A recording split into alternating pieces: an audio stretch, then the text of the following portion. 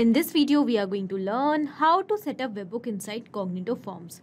So Cognito Forms is an amazing form building applications which allow users to create customized forms with different kind of fields to manage their surveys, registrations, quizzes and many more. And also to generate leads. Okay, so we are going to learn step by step how can we set up a connection between Cognito Forms and Pabbly Connect so that we can automatically send the response of Cognito Forms to any other applications whichever we want in order to create an automation.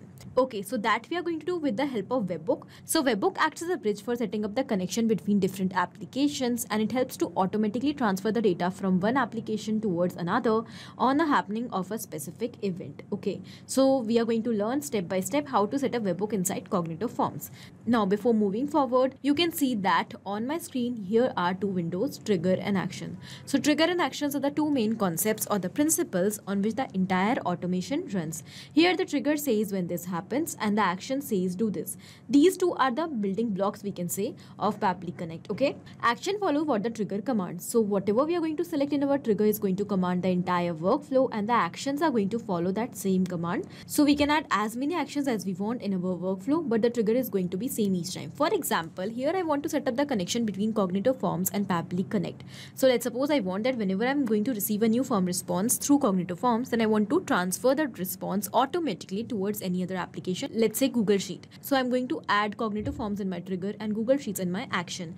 And here we can clearly see that action is following what the trigger commands, because when the trigger happens, that means when the form will be submitted, then only the data will be added in Google Sheets, otherwise not. And similarly, let's suppose after creating the record in Google Sheets, I also want to send email to my team members that we have received a new response from Cognito Forms. So I'm going to add Gmail as well in my action step. Okay, so in the same manner, according to your requirements for creating the automation, you can add multiple action steps, but the trigger is going to be same each time. Now after understanding this concept, let's set up the trigger with Cognito Forms. Okay, so we have to go towards trigger step, and our application over here will be Cognito Forms. So let's select that.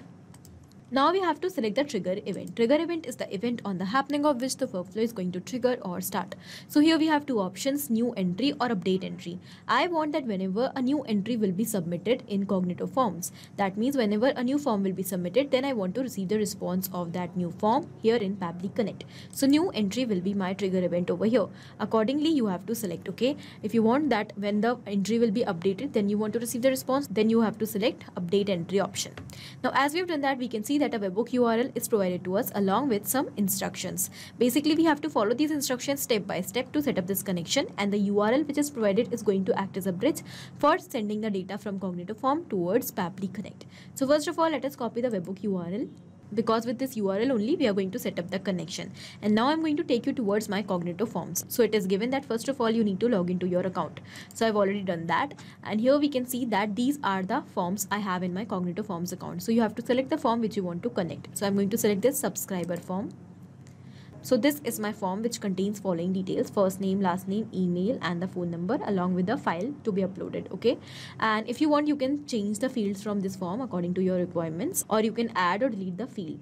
Now we have to set up the connection between this form and Pabbly Connect so that whenever this form will be submitted, we will receive the response. Now for that, we have to come towards build option in this form, and all the details you can see over here. Among these details, we will also see the option of post JSON data to a website. Okay, as you can see that you have to turn that on, and when you will select that, you will find some details over here: submit entry endpoint, update entry endpoint, delete entry endpoint. So here, because my objective is that whenever a new entry will be submitted, then I want to receive the response, so I'm going to enter the URL in this field, submit entry endpoint. So we will remove the existing URL from this field, and the URL which we have recently copied from Pabbly Connect is to be pasted over here. After doing that, here we have to simply click on save. So the changes are saved. Okay, as we have done that, now we are going to publish this form, and we can see that a shareable link is given to us. Okay, so this is the shareable link of the form, subscriber form. Now we'll go back towards Pabbly Connect. Here we can see it is showing waiting for Webhook response. This means that now we have to do a test submission, and how we are going to do that? By submitting the form which we have connected. So this is my form, I have already connected that. So I'm going to click on this open form link, and the form is open in front of us. So now I'm going to do a test submission by submitting this form, and because I'm doing a test submission, therefore I'm going to enter the dummy details.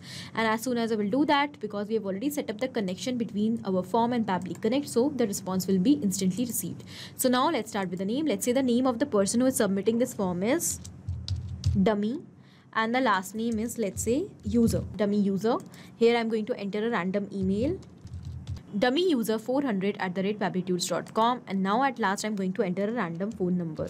Now after this I also have one more option, upload a file. So this is not mandatory, so I'm just going to ignore this field for now. Okay, now I'm going to submit the form and the subscriber form is submitted. So let's go back towards Pabbly Connect. Here we will wait for a few seconds. And we can see that here we have received the response. In the response we have received all the details. This is the first name, this is the last name. Here we have also received the full name. That means first and last name combined. Okay, this is the phone number and here is the ID and all other details. The date and the time at which the form is submitted is also given over here. This means that the connection is absolutely successful. So now whenever we are going to receive a new entry, a new form submission in Cognito Forms, we are going to receive the response of that form with all the details in Pabbly Connect. Okay, so after setting up this connection, automatically you can send the response of Cognito Forms to any other application by adding that specific application in your action steps. So these were the steps which we have to follow in order to set up Webhook inside Cognito Forms. Alright, I hope this video was helpful for you. Thank you for watching. Not only these applications, but you can integrate multiple such applications without any coding or programming skills with the help of Pabbly Connect. Now, if you have any doubt, you can reach out to us at support@pabbly.com. If you want to ask any query, you can reach out to us at forum.pabbly.com. And if you have any pricing related issue, you can reach out to the website given over here. Now, if you find this video helpful, do not forget to share it with your friends. And also please like our video and subscribe our channel for more such amazing automations.